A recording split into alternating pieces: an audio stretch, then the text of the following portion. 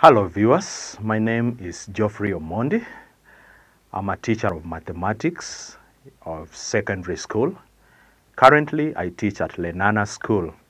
Now, I'm collaborating currently with Manifested Publishers. We provide online tuition for secondary school students, especially in mathematics. Now, I'm encouraging parents and guardians who are watching me now that please, this information is important. You can go to www.manifestedpublishers.com so that you can download the online tuition for your children. Now, for the boarders, you can always have this tuition over April, August, and December holidays. For the day scholars, this information is always available to you.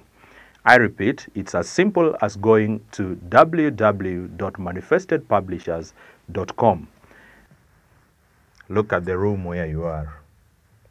So probably you are in such a room. Now, in that room where you are, this could be the floor. This could be the floor, such that this could be your floor that way. Now, if that is your floor, let me make it look like a floor by creating tiles.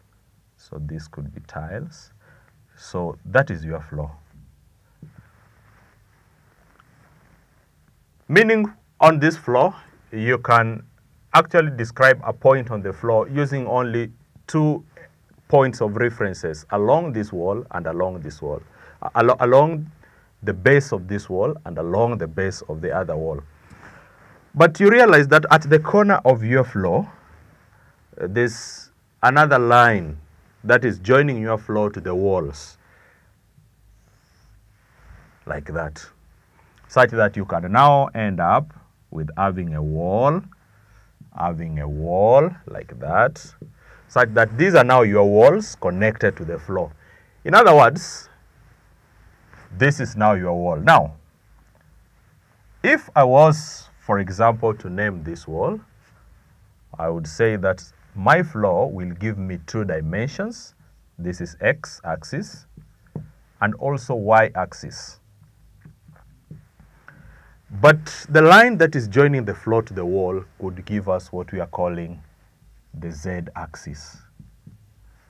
In other words, in a 3-dimensional Cartesian plane, we are, instead of having only x and y-axis, we end up having x-axis, y-axis, and also what we call the z-axis. We have x-axis, y-axis, and also the z-axis.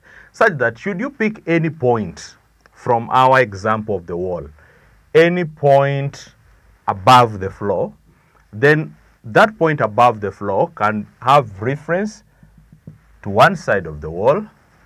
It can also have reference to the other side of the wall, and still can also have reference to the line that is joining the wall to the floor. We allow you to download and read offline or listen offline. So this becomes very beneficial to you. Thank you. Manifested Publishers, expanding frontiers of thought.